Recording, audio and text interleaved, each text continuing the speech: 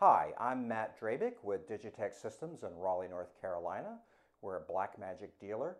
Today we're going to do a quick presentation on how to set up the new switcher with a laptop computer running the free Blackmagic control software for the switcher. With the free Blackmagic control software running on your laptop, have both the laptop and the ATEM switcher on the same network. The easiest way to set up the switcher to work with the laptop is via a USB cable, which you run from the back of the control connection on the back of the switcher to the laptop. Using the command prompt, type in ipconfig,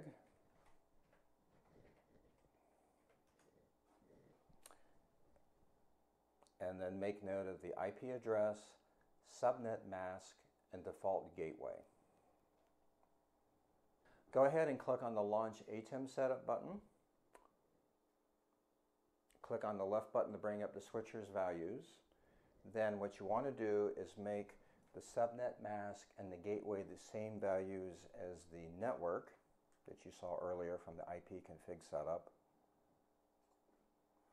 The first three domains of the IP address should be the same as the network, and the last value should be different, should be unique. Then go ahead and click on Save. And then you would need to do a power cycle to have the settings saved on the system. We power cycled the switcher by switching it off and then back on. We disconnected the USB cable, and they're both on the same network, and we typed in the IP address for the switcher on the laptop and click Save.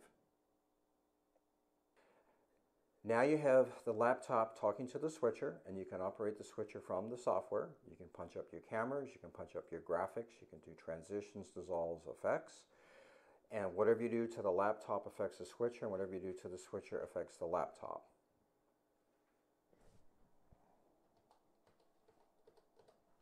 The Blackmagic control software allows you not only to operate the switcher, but to bring up the media pool, to bring up graphics, load up graphics, to bring up the audio mixer, to control your digital audio sources as well as your analog XLR sources.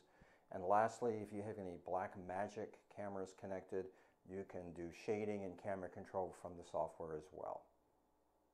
We hope that you found this tutorial helpful and useful. If you have any questions, feel free to call me or email me at the number and address listed at the end of this video. Thanks for watching.